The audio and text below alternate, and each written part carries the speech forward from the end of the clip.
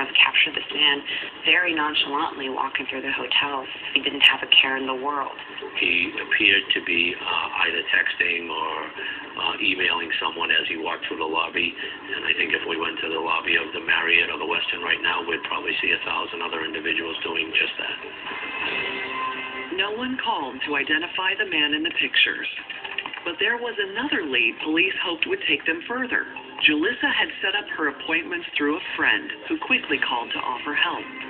Julissa Brisman's friend provided us with the email that our suspect, sent to her. It seemed the killer had set up a new email address just to make the appointment. He thought that would protect him, but he was hopelessly naive about the internet. Every time somebody hooks up their computer to the internet, they get a certain thing called an IP address. It stands for Internet Protocol. And that Internet Protocol address is really like a phone number or fingerprint. You could use this email address to find a location from where the emails were sent. So that was a huge clue for them. It was turning into an unusual case for Boston authorities. Being in an urban environment, in an inner city, the majority of our homicides are not of this type. It was completely different for us. They had to subpoena the records of the internet provider Comcast to find out where the emails had been sent from. But the information would take days to come through, and it wouldn't come in time. Up next, the CRAiGsLiST killer continues his spree.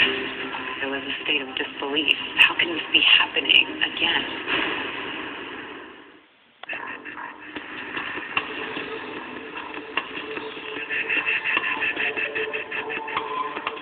The same week that Julissa Brisman was murdered, another woman in New England posted an ad on CRAiGsLiST offering erotic services, a stripper who sold private lap dances in her hotel room. She was working from a Holiday Inn Express in Warwick, Rhode Island, 50 miles from Boston, where women worried about the CRAiGsLiST killer. On the evening of April 16th, the stripper received a phone call from a young man seeking her services.